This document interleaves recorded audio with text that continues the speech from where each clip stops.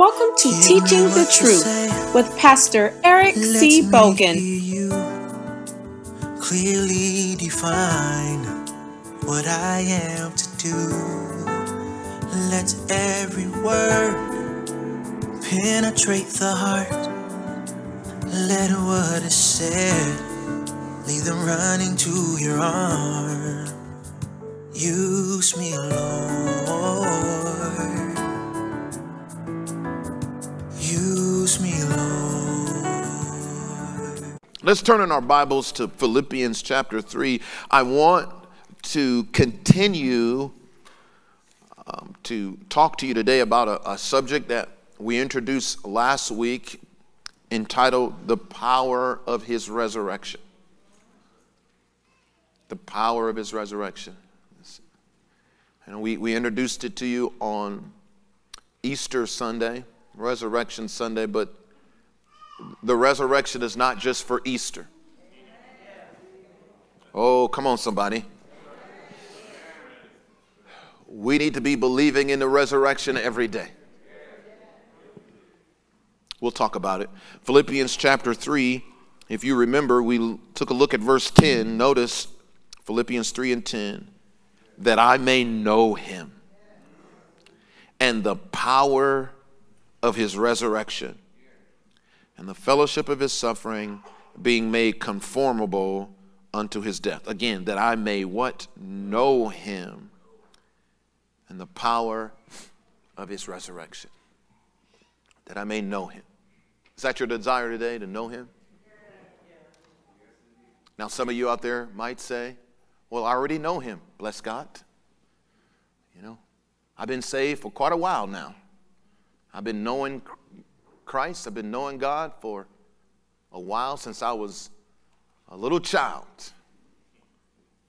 Well, I'll say to you, you don't know him as you ought to know him. I'm not saying you don't know him. I'm saying you don't know him as you ought to know him. Hebrews chapter 5.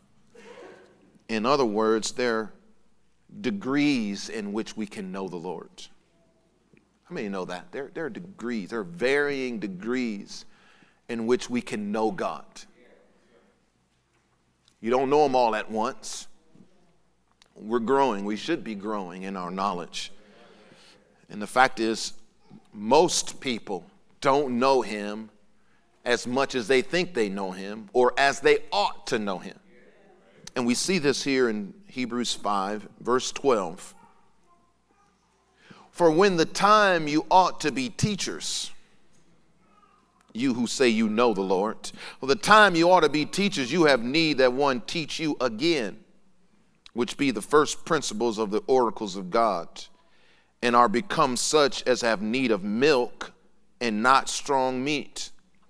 For everyone that uses milk is unskillful in the word of righteousness, for he is a babe.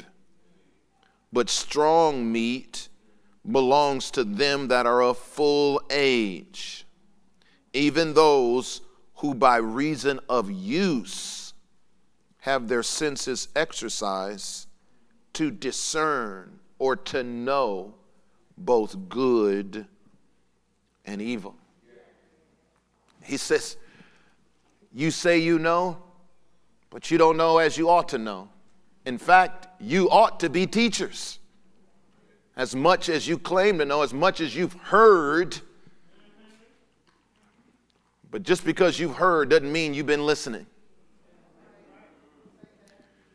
Just because you've been in class don't mean you've been learning. He says you don't know as you ought to know.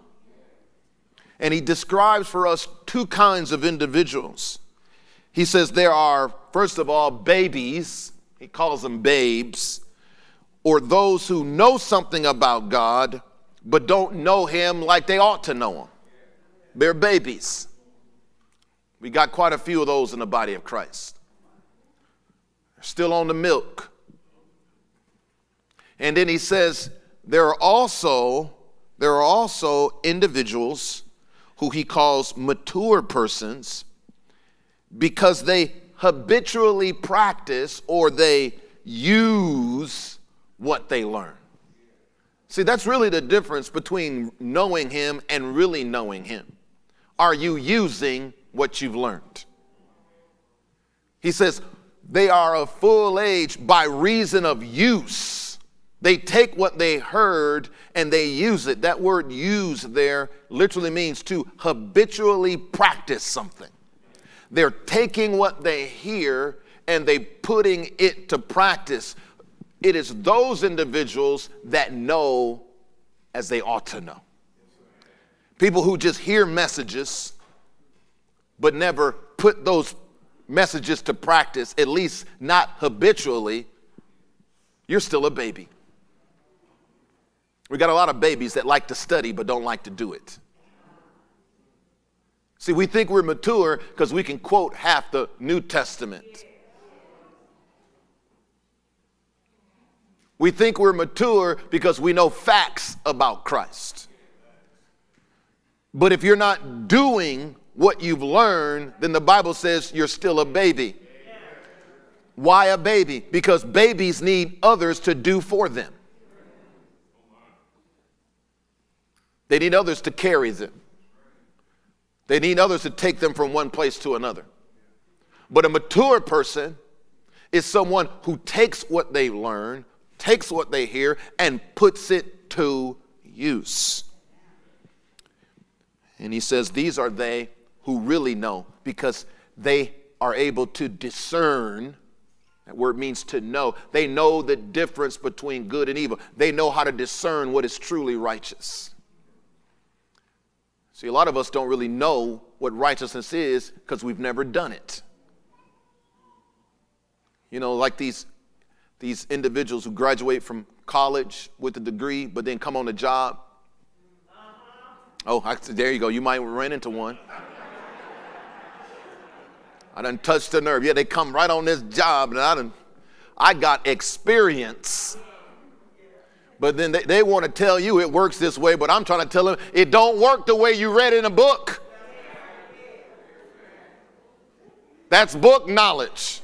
But when you get down there on that line, you'll realize it don't quite work that way.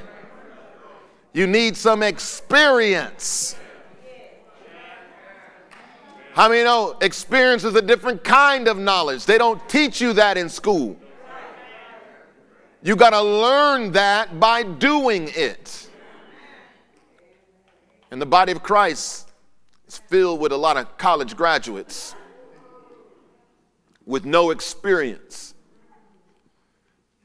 And as a result, they don't know Christ. They don't know his righteousness as they ought to.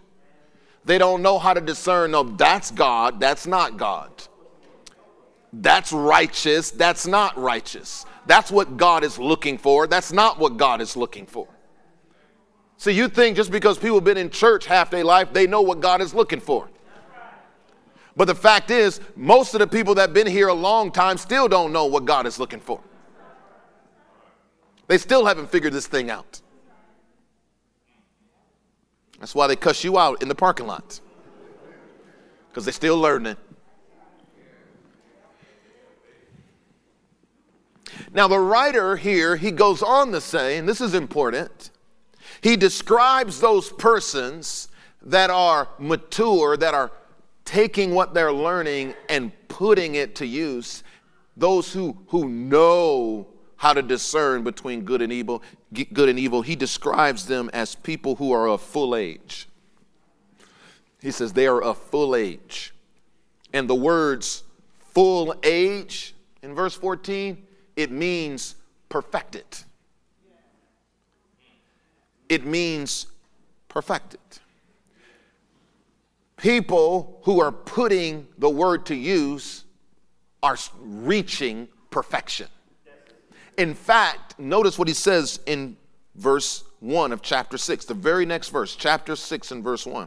Therefore, so he's continuing in this line of thought. He says, therefore, leaving the principles of the doctrines of Christ, let us go on to what?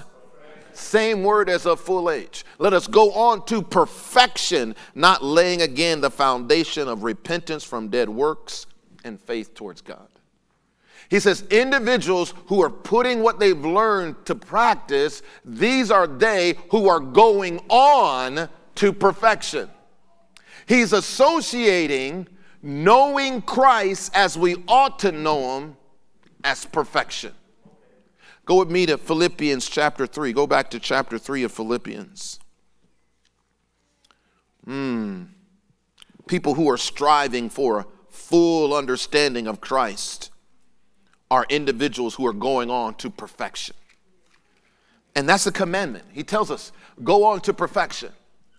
Okay, you started out, but you can only be a baby for so long.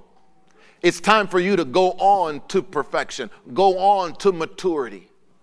Here in Philippians, notice in chapter 3, this is where we started our text. In verse 10, Philippians 3 and 10, that I may know him and the power of his resurrection and the fellowship of his sufferings, being made conformable unto his death, if by any means I might attain unto the resurrection of the dead. Verse 12, not as though I had already attained, that is the resurrection, either were already what? Perfect. But I follow after. Follow after what? Perfection, if that I may apprehend that for which I am apprehended of Christ Jesus. Paul says, I'm desiring to know him in resurrection. And he calls that knowledge, knowing him in resurrection, he calls that perfection. I'm striving to know him. I'm striving for perfection. Because that's what perfection is. It's a full and complete knowledge. It's not just a head knowledge. It's a knowledge of experience. And we said this to you last week. When Paul says, I want to know him in the power of his resurrection, he's saying, I want to experience the power of his resurrection. And for those who attain to that, he calls that perfection. Most people aren't interested in attaining to perfection. In fact, we don't talk much about perfection because we see perfection as something that's reserved for the next life. Remember, we said this about this whole idea of the resurrection. When we think of the resurrection, we only think of it as an event that will happen at the end of this world. But Paul is teaching us here in Philippians that he wants to know it now. That is, there's something about the resurrection that we can know, we can experience right now. In the same way, Paul says this should be our attitude towards perfection. That we ought not be thinking of perfection as something that we receive at the end of our life, or in another life, or in heaven. We should be seeking to attain it now. And people don't do that.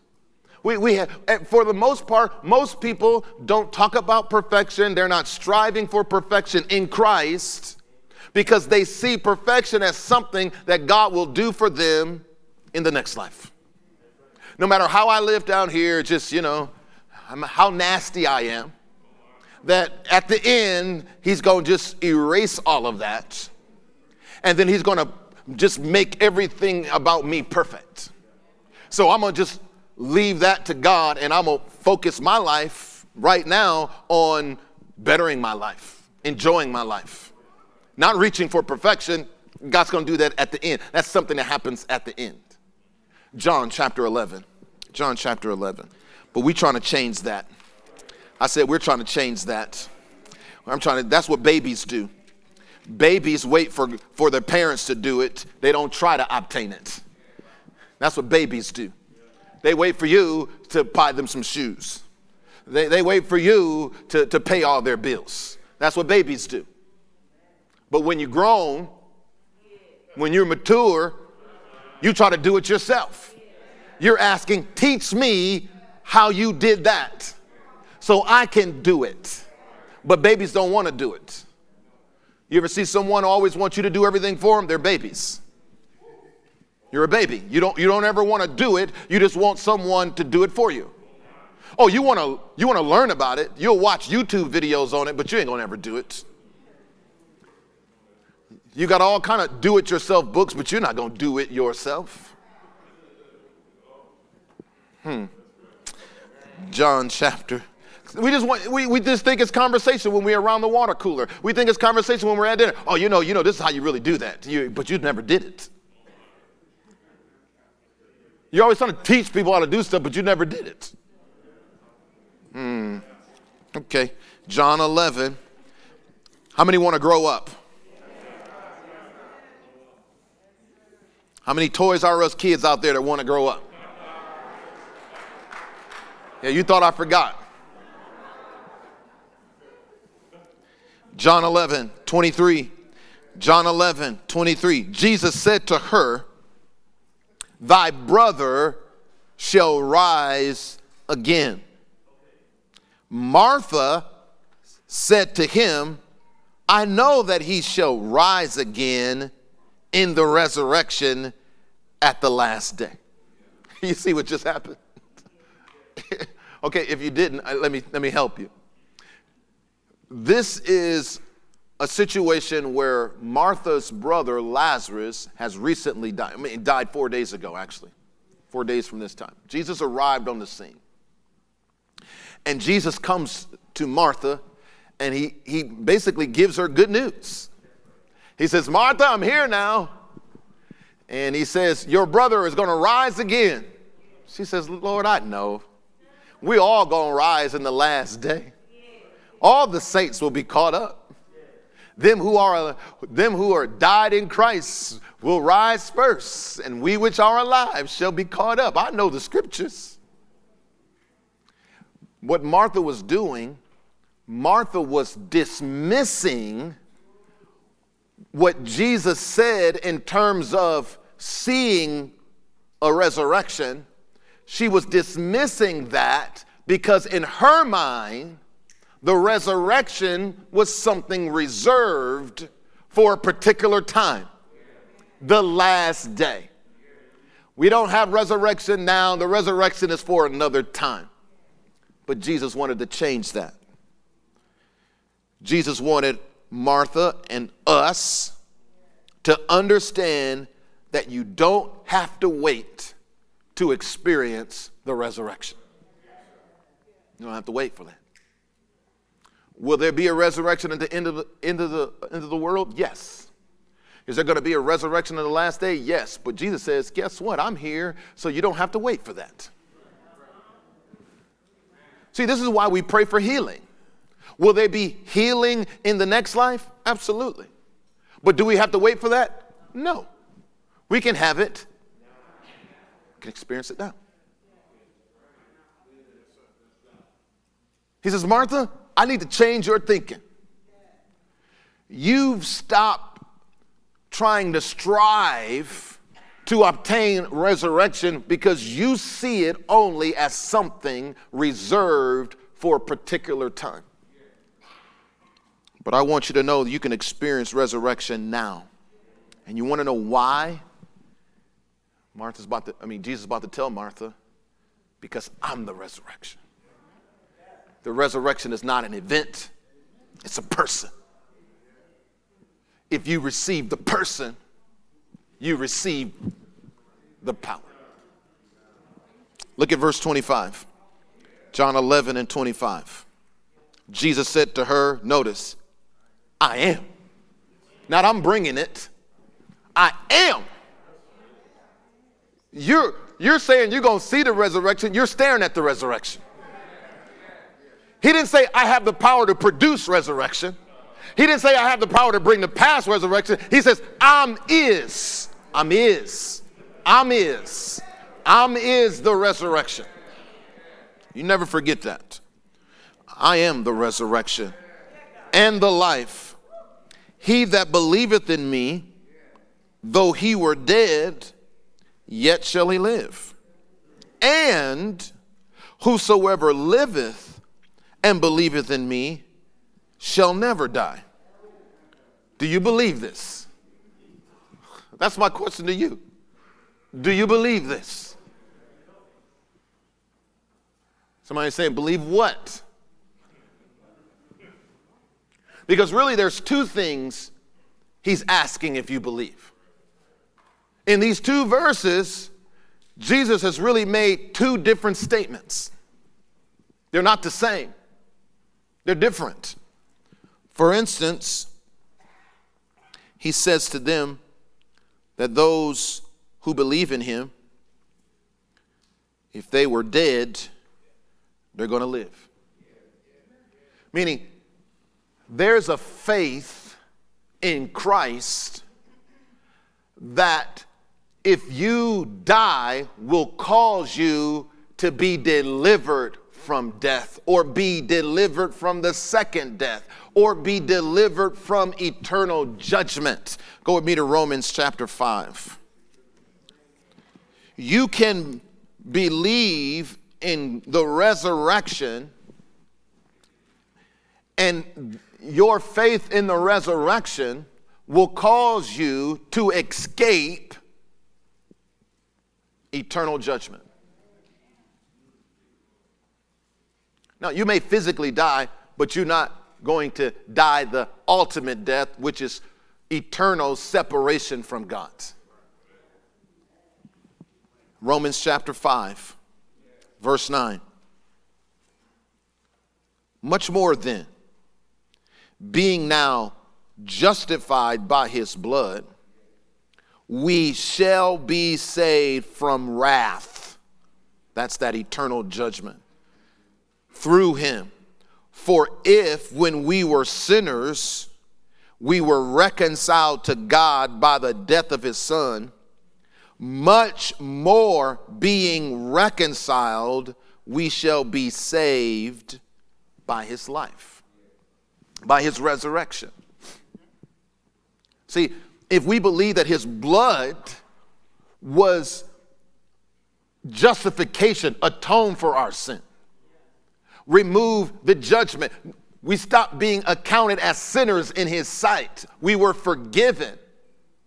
Then he says, if you believe that, if you believe that because he died and shed his blood, that you will be forgiven of, you are forgiven of all your sins, his resurrection means that you will not, even if you die, you will not suffer eternal wrath, but you too will be raised.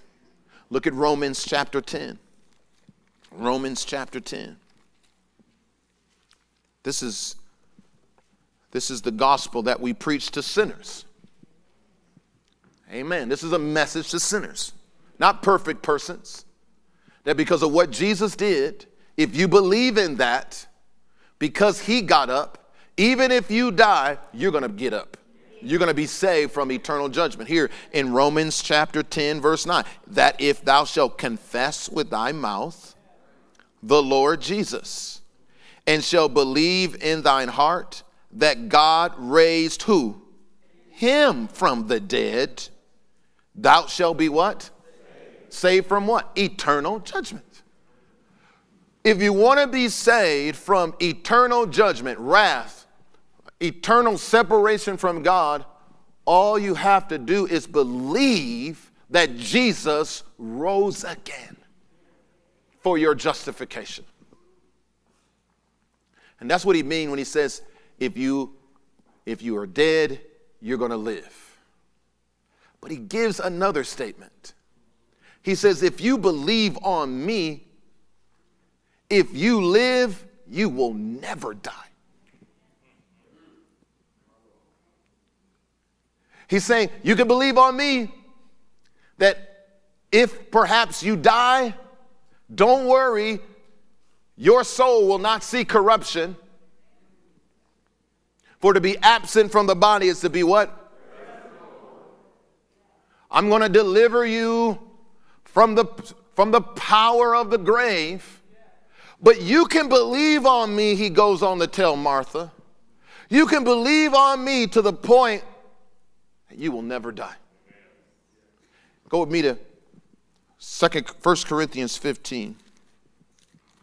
There's a faith. There's a knowing There's a knowing of the resurrection that will deliver you not only from eternal punishment, but it will deliver you from death itself. Hallelujah. Oh, I know. But this is what Jesus said. Notice in 1 Corinthians 15, verse 55, O death, where is thy sting? O grave, where is thy victory? Stop right there. Look, so you see what's happening. So he's talking about two victories. He says, death, where's your sting? Grave, where is your victory? That's two different things. Because how many know you can die and still win the victory over the grave? The gates of hell shall not prevail against the church. Even if we die, the grave doesn't win because he took the keys from the grave, the Bible says. And he delivered us from the grave. So now, even when we die, we don't go to the grave. Where do we go? We go to be with the Lord. But he says in this passage, not only has he gained the victory over the grave, but he says, death, where is your sting? Meaning, he's given us the victory over death as well. And how has he done that? Look at the next verse, verse 56. The sting of death is sin.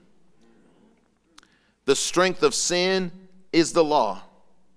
But thanks be to God. I told you got everything you need. He's already done it. Thanks be to God, which giveth us the victory, not through our efforts, through our Lord, Jesus Christ. Giving us the victory. The victory over what? The two things he just named. The grave and death. Now we said to you that we have victory over the grave by believing that God raised Jesus from the dead. What gives us victory over death? We have victory over death because Jesus also won the victory over sin. Because the penalty for sin is death. People die because of sin. He says, oh, that means everybody who died was a sinner. That's the difference between having sin and being a sinner. Death is always the cause of, sin is always the cause of death, of sickness. It may not be attributed to you as sin, because the Bible says he came to die for our sins that we might receive atonement or forgiveness. But that doesn't mean sin isn't there. And if sin isn't dealt with, you will ultimately die. Everyone who dies, you know that sin was the cause. You cannot die if there is no sin. That's the whole point of removing our sin so that we don't die. So why is it that we still die? Well, because there's still sin there. That doesn't mean we're sinners. We can still have victory over the grave and yet not be sinless. That's the gospel. See, people don't want to hear that. They think you got to be perfect to escape the grave. No, you don't. You have to have faith in Christ. That he is the sacrifice for your sin. And so even while we were yet sinners, Christ died, not for the righteous, for the unrighteous. That's where our faith is. Even though I haven't been perfect, he was perfect for me. I believe that. And if you continue to believe that, even to the point of death, he says, your soul will not see corruption. You will escape the grave. But Jesus has given us another promise. He came not just to give us forgiveness. He came to conquer sin and death. He conquered death by overcoming sin. How did he overcome sin? He tells us right here in verse 56, the sting of death is sin. The strength of sin is the law. You know how he overcame sin? By doing away with the law. Go with me to Colossians chapter 2. Come on, stay with me. He overcame the law and therefore delivered us from sin. Oh, praise the name of the Lord. Colossians chapter 2, verse 14. Speaking of Christ, he says, blotting out the handwriting of ordinances that was against us, which was contrary to us, and took it, what? The handwriting of ordinances. He took it out of the way, nailing it to his cross. We learn here that Christ, when he was nailed to the cross, he blotted out, he canceled, he removed the handwriting of ordinances, which means the law. He took that out of the way because it was against us. It was what was constantly bringing condemnation against us. It was the thing that was keeping us from walking pleasing to God. So what he did was, when he died on the cross, he bore the penalty of the law in the flesh. And by doing that, he did away not only with the law, he did away with our old man. He did away with the part of us that constantly keeps disobeying God. That was on the cross. So you know what that means? That when he was on the cross, he didn't just die for him. He died for us, and not just for our sins. We died with him. That was us on the cross.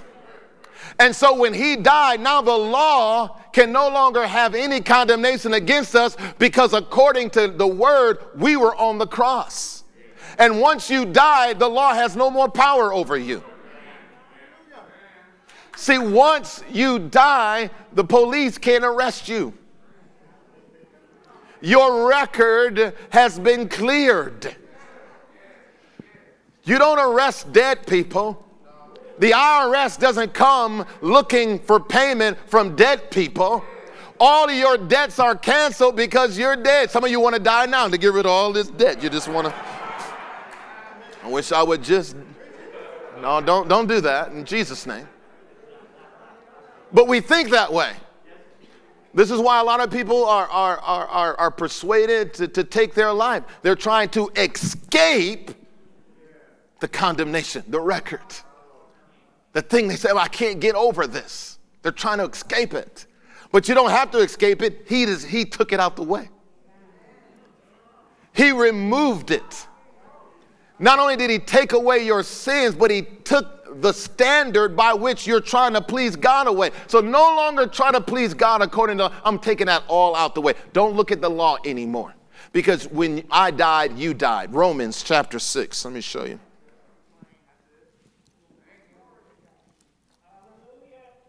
See, but this is something we don't believe in. We're believing God to forgive our sins, but we're not believing that we've died with Christ and had overcome our sins. See, you can believe Christ was raised for your justification, or you can also believe that you were raised with Christ. Not only do you have justification, but you can walk in righteousness.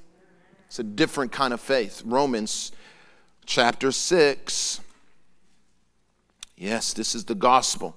Verse 4, therefore we are buried, notice, with him by baptism into death, that like as Christ was raised from the dead by the glory of the Father, even so we also should walk in the newness of life. For if we have been planted, that word means united, if we are united together in the likeness of his death, then we shall also be in the likeness of his resurrection.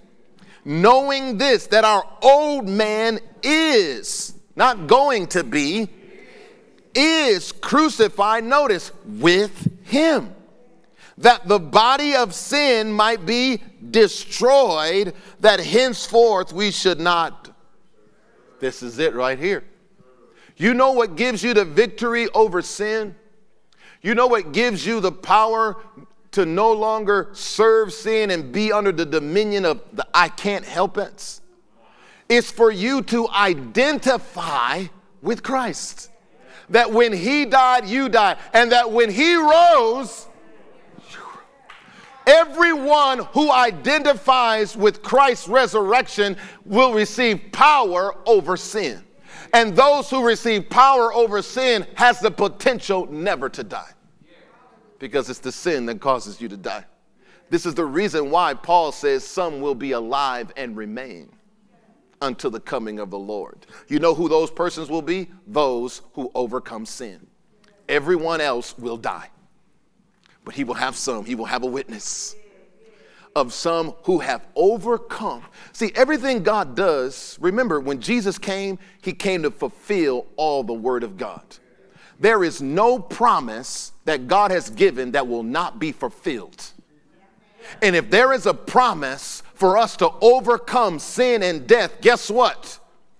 Heaven and earth won't pass away until that word is fulfilled in the body of Christ. See, but most people aren't looking for it. They're like Martha, oh, you know, that's something I'm putting off to the end. But Paul says that I may know him.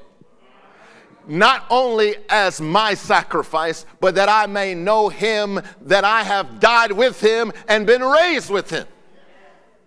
That's the challenge. That's what's being told to us, that we need to identify with him. So many people are trying to please God instead of realizing that Christ, he's the one that can please God. Remember, they told Jesus, they said, oh, good master. And he says, no one is good. That means if you see me doing good, it's not me who's doing it, but it's Christ. You want to know why you keep coming up short in your Christian life? Because you're trying to do it. You're trying to do it yourself. Go with me to Romans chapter 10. Yeah, you can't do it. You can't do it. You need to identify with Christ. That's the victory over sin. It's not you saying, God, I can do it. It's saying, God, I believe that my old man, which couldn't do it, died, and now there's a new man living in me. And that new man is Christ Jesus. And I can do all things through who? Through my efforts, through my willpower, through my education. I can do all things through Christ, and we can add, that lives in me. That strengthens me. When you praise, you should be seeing Jesus praising the Father through you. When you lay hands, you should be seeing Jesus laying hands through you. When you're praying, you should see Jesus praying through you. When you're walking in your daily life, you should see Christ. That's the key to victory. And the moment you start seeing yourself, that's when you fall off the plank. That's when you lose your balance. Okay, watch. Romans chapter 10, verse 1. Brethren, my heart's desire and prayer to God for Israel is that they might be saved. That's my prayer. Save the church. Yeah, we're not saved, not as we ought to be saved. Verse 2, for I bear them record that they have a zeal of God. They have a zeal for God, but not according. See, look at that. They're running around the church, but they don't know what pleases God. They're rolling underneath the pews, but they don't get it. They're carrying big Bibles, wearing long dresses, but they still haven't figured it out. This is not the way. They don't do any work on Saturday, on the Sabbath, but they have no knowledge. They're still missing it. How are they missing it, Paul? Well, he tells us, verse 3, For they being ignorant of God's righteousness, going about to establish their own righteousness, and have not submitted themselves to the righteousness of God. For Christ is the end of the law for righteousness to everyone that believes that when he died, you died. That believe when he rose, you rose. He's the end of the law. He's the end of trying to not work on the Sabbath and trying to do this. He's the end of that. Now it's all about Christ. I'm going to just let you do it because you know best. You know how to please the Father. You know how to be good. And I'm going to present my body as a living sacrifice, as a vessel, as an instrument of righteousness through which you can serve God. See, we don't think that way. We keep asking God, show me. I don't want to show you. I've been trying to show you and you won't listen. You can't do it. And what you need to do is submit. I can't do it. That's the only reason why you came, because you couldn't do it. He says he came because the law was weak through the flesh. The flesh can't please God. So he says, you know what? I'm going to just take this out the way. And I'm going to suffer the penalty of every sin they commit. I'm suffer the penalty of that sin and therefore pay off the law. Okay, so now that you got what you wanted, law, so go over there and have a seat. And now I'm the new law. Instead of serving the law, do what I say. Let me lead. Let your soul get behind your spirit.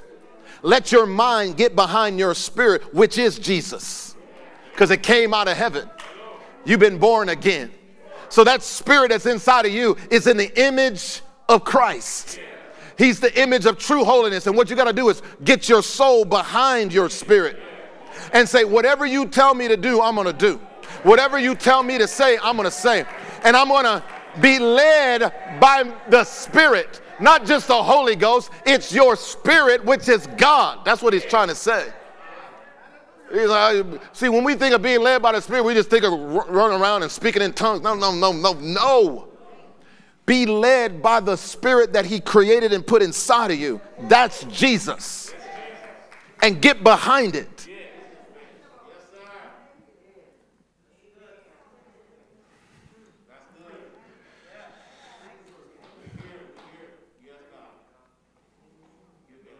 We're not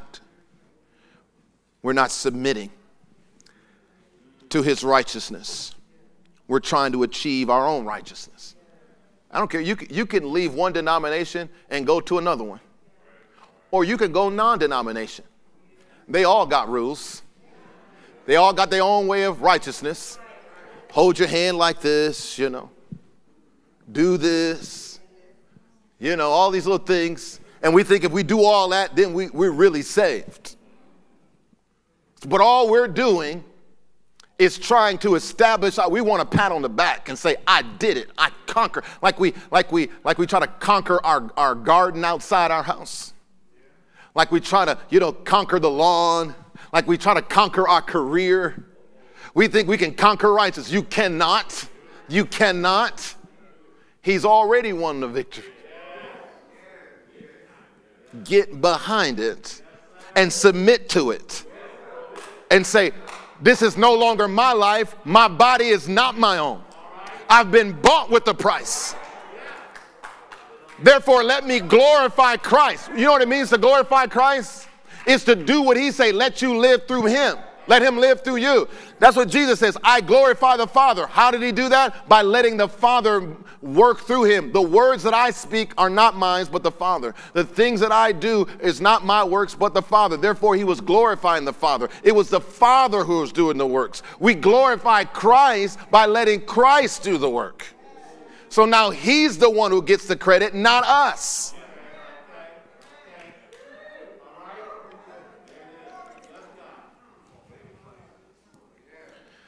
So many of us are willing to accept Christ as an offering, but we won't receive his resurrection as a gift, something that we unite behind. We'll let Christ be our offering, but we won't let our bodies be his temple. We're believing a half gospel. We're believing half of what he came to give us. We'll let him be our offering, but we won't receive his righteousness to walk it out. And that's really the problem that we're having in the body of Christ, even with all this, grace doctrine. And it's just people lining up on one side or the other. So you got a whole bunch of people with this grace doctrine that says God did everything for us, so now we can just go out there and be nasty and he still forgive us. And then you got this other group that's saying, no, we got to do something. Everybody's got to do something. And the reason why the situation is the way it is because ain't nobody doing right, so we need to all do right. So they go around hitting people over the head and say, be righteous, be righteous. And you ask them, how do I be right? Just do what I do. Say what I say, And both of them are ignorant. Both of them don't get it. Both of them lack discernment. Yeah, he died for your sins. Yes, he died for you while you were yet a sinner. And yet he intercedes for you before the Father so that in case you do die, you won't have to suffer the penalty of death. But he don't want you to stay there. He wants you to go on to perfection. We just get this whole forgiveness, this get out of jail free card, and we just camp there. He says, no, I didn't die on the cross so you can camp here. I died on the cross so that you can enter into the promised land. Did God bring the Israelites out of Egypt to leave them in the wilderness? No, he brought them out to bring them in. I said he brought them out to bring them in, and a lot of us are still in the wilderness. We've come through the blood. We come through the Red Sea, but we haven't entered into the promise. He wants us to take possession. He wants us to take possession. He wants us to walk in righteousness. He wants us to have authority over everything that's having authority over us. Because he's given us complete victory. He's triumphed over the enemy. But the only problem is we're trying to go into the promised land in our own strength. We're trying to go as our own person instead of as Jesus. Hallelujah. And then you got a whole group of people. Just read the Old Testament. You had 3 tribes that said, you know what? We're good on this side. We ain't in Egypt. We don't really need the promised land. We got grass. Our flocks got grass. I mean, we're good here. We're going to make a life for ourselves right here. And we're going to reserve the promise to another life. Look, he says that here in Romans 10. Look at verse 6, the very next verse. But the righteousness which is of faith speaketh on this wise. Say not in your heart, who shall ascend into heaven?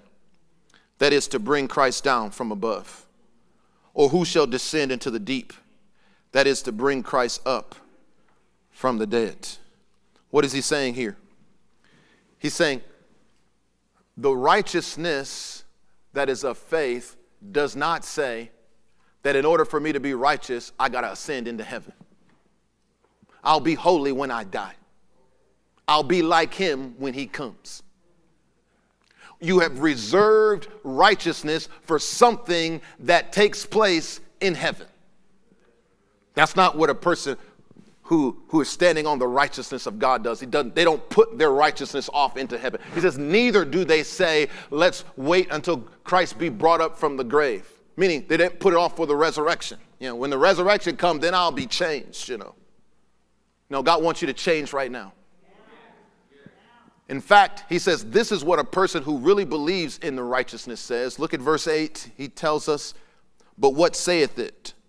The word is nigh thee, even in your mouth and in your heart.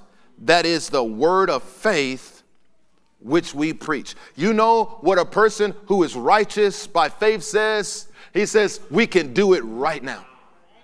See, that was the difference between Joshua and Caleb and the bad witnesses, the other, 10 witnesses that brought a bad report, the Bible says. It says Joshua and Caleb was of a different spirit. You know what they were saying? They weren't saying we couldn't do it. They weren't saying, man, we need to wait on this next generation, the kids, and when they grow up, maybe they can do it. He says, no, we're able to have it right now. They are bred for us. They had the spirit of righteousness. They had the spirit of faith. People, listen to me. If we're going to walk in this righteousness, if we're going to attain to this perfection, this resurrection that Paul spoke about in Philippians chapter 3, then let us speak it. Let us put it in our mouth.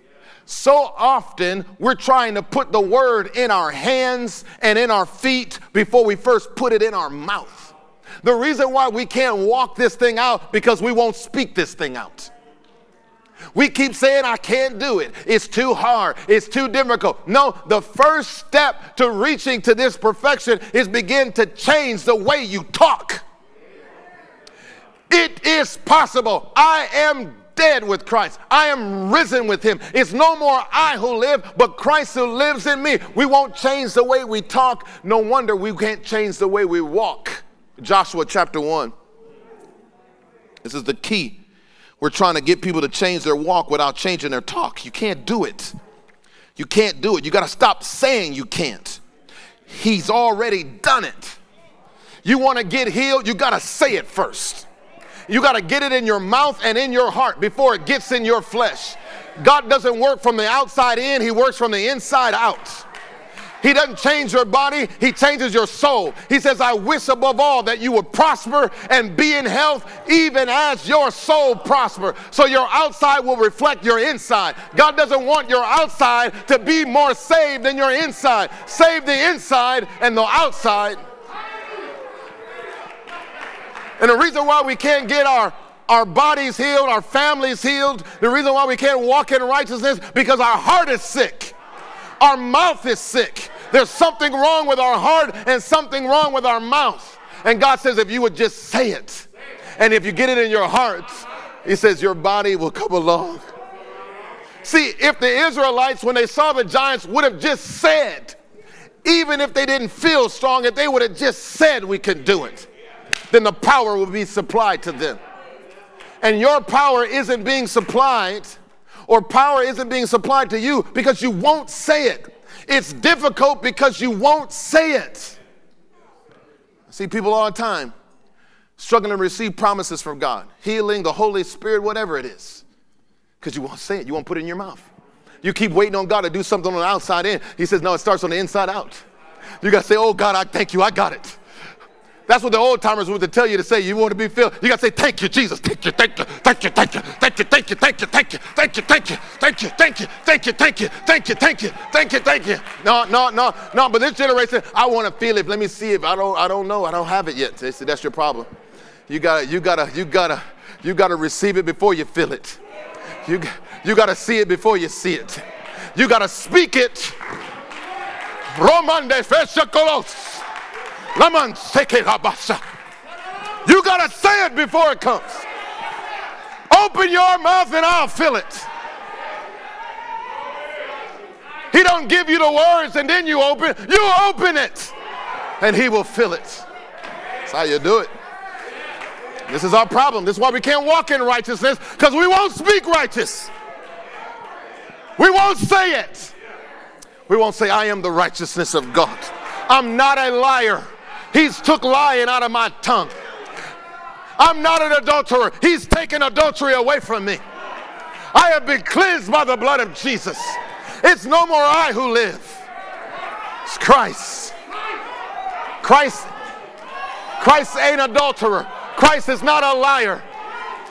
Christ is not an idol worshiper. Joshua chapter 1, verse 8. And this book of the law, and this book of the law, and this book of the law shall not depart out of your mouth, but thou shalt meditate therein day and night. Why? To get it in your heart. To get it in your heart. He says, and thou mayest observe to do according to all that is written. For then thou shalt make thy way prosperous. And then you're going to have his success. We don't have success because it's not in our mouth. We're not having success because it ain't in our hearts. And it's not in our hearts because we ain't been meditating on it. It's not in our hearts because we put it off for another time. When I get done, graduating from college, when I finish with my career, after I get married and have kids, now,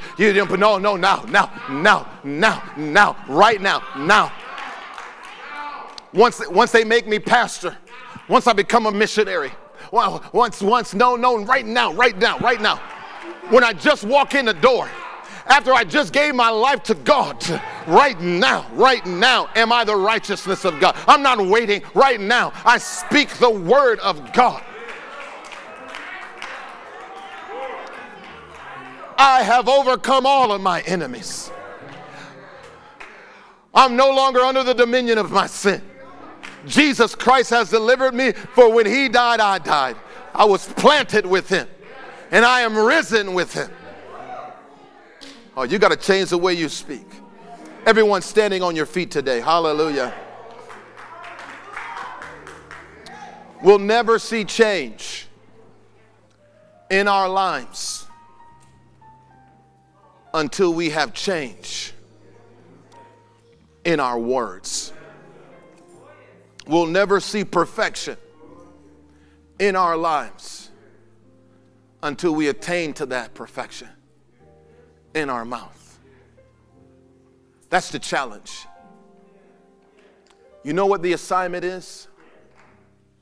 You know what it means to be a believer? Do you want to know where faith begins? In your mouth. Even before you're able to walk it out, talk it out. Even while you're lighting up that cigarette, speak the word of God.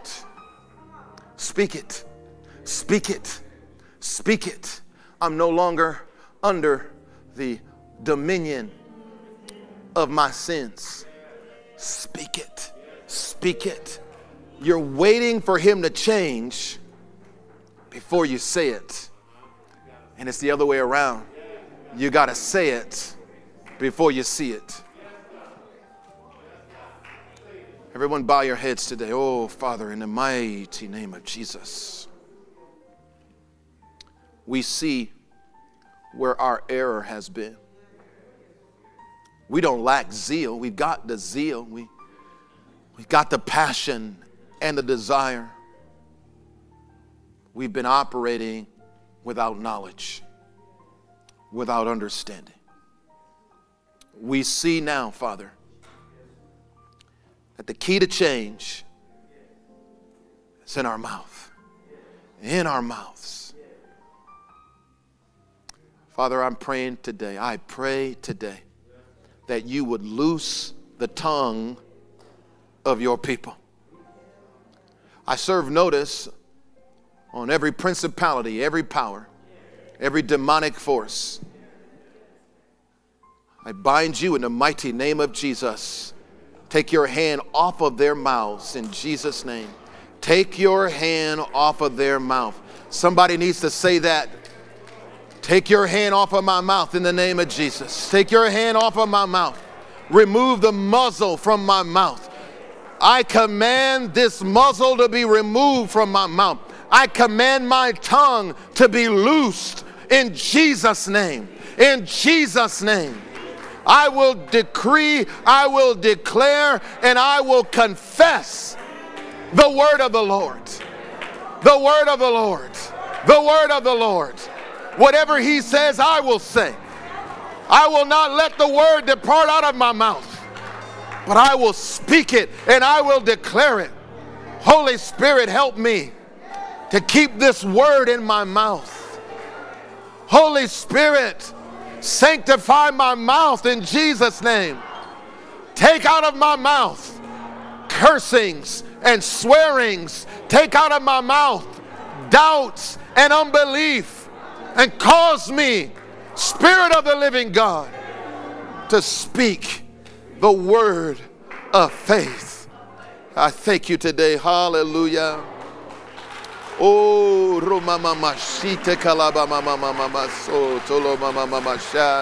hallelujah. Hallelujah.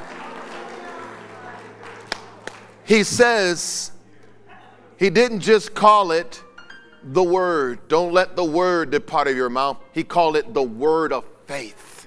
Give me what to say. Let me hear you. Thank you for listening.